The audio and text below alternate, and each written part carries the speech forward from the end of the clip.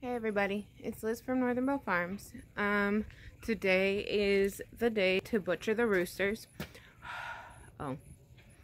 It is close to freezing. When I first walked out here, you could see my breath. But I've been setting up and getting ready, and we have 8 roosters.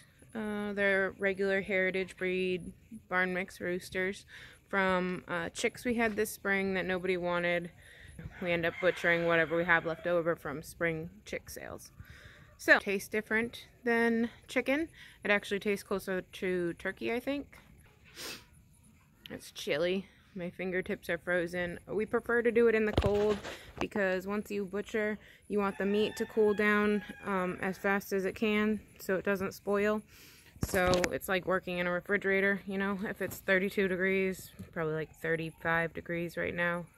We're not going to show you the process because there's plenty of videos out there of people who do show how they do it, and they're really good videos on how to learn. That's how we learned originally, was from a video.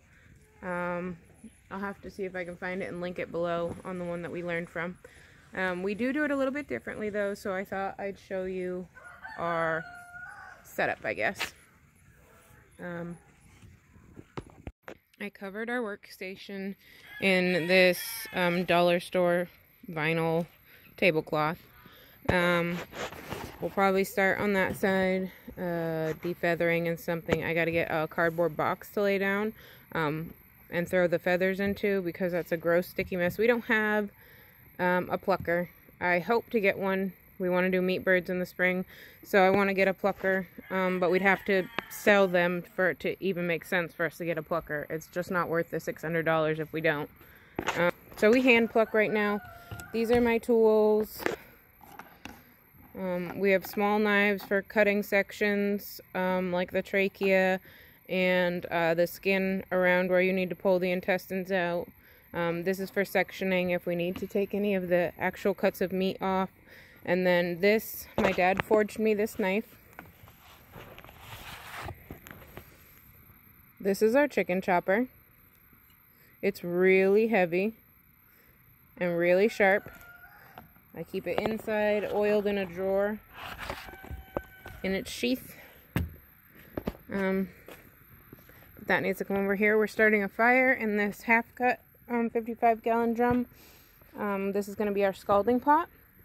So what usually happens is I will come over here and I will grab one of these roosters and I will hold it upside down for a few minutes. Probably 2, 3, 4, 5 minutes, and talk to Chris until it is really calm. And then I will hand it to Chris. We used to use this stump, but it started rotting and the knife kind of just mushes into it now, so that was a bad experience one day. We now use this board with the nails. We quickly lay its head down on one side of the nails, pull the body through so that the neck's long and tight, and then chop real quick. Then he will hand the rooster back to me, and we will wrap it after its nerves are done doing what they're going to do. We'll wrap its leg with a piece of wire, and we'll hang it there, and I'll get the next one. And we'll keep doing that. Sometimes one of us we'll each grab one and hold them for a bit until we get ready to chop and then hang. Once they're hung for about 5 minutes or so, and we're sure they're drained, we bring them over here to the scalding pot. When it's nice and hot, we'll dip them around, dunk them in, bring them over here. We're going to have a cardboard box. Hand pick their feathers out. This is the longest part. Takes about 20 to 40 minutes depending on the age of the bird and whatnot. Take their insides out, put them in the box, and then we'll come over here and section up any, if we're going to change them. I don't really think we're going to do much of sectioning it out. I think we're going to make a lot of bone broth. And I have to cook rooster in a crock pot with like submerged, or a slow cooker or something with like lots of liquid. The meat is kind of like rubber bands if you don't. You say morning? Morning, Basil. She's sad because her brother has to help get wood. And she wants him to jump on the trampoline. He'll jump on the trampoline in a minute, okay? Let him help get wood.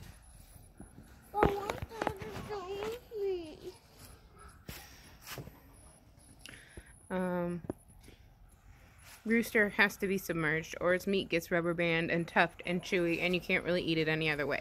So what we usually do is we throw them in a stock pot with carrots and onions and garlic and parsley and celery and celery leaves and seasoning and spices and salt, and then we'll boil it until the meat falls off. I'll usually scoop out some meat then and then set it aside and keep boiling the bones for 8 to 12 hours. But if anybody's interested in the actual recipe, I can make a video of that when we do it.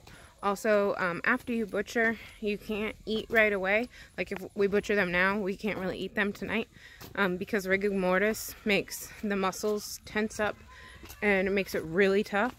So you're supposed to wait at least 24, if not 48 or 72 hours makes it better for eating. So I won't be making the chicken stock bone broth soup base until later on this week. So if you guys actually want the recipe, let me know in the comments and I'll make a video on that. Our next video is probably going to be on the mushrooms. They're doing super awesome. All the mycelium's growing in every jar, so I got to get the substrate going and I got to sterilize the substrate. We're going to do a cold water pasteurization method, which we use hydrated lime, which is actually a calcium. So our next video will probably be on that. But I will have this chicken butchering video and then a greenhouse video, which I meant to do days ago, but I still haven't had a chance to get a moment to myself. So and every time I do, it's completely dark and I wouldn't be able to make a video anyway. So I may have to just make it inside instead of in the greenhouse where I wanted to make it, but we'll see. Maybe I get a chance today or tomorrow, or see, that's how it goes. And then I keep saying the next day. And okay, but we gotta get to this. My hands are chilly. So I'll let you go. Talk to you guys next time. Don't conform, be transformed.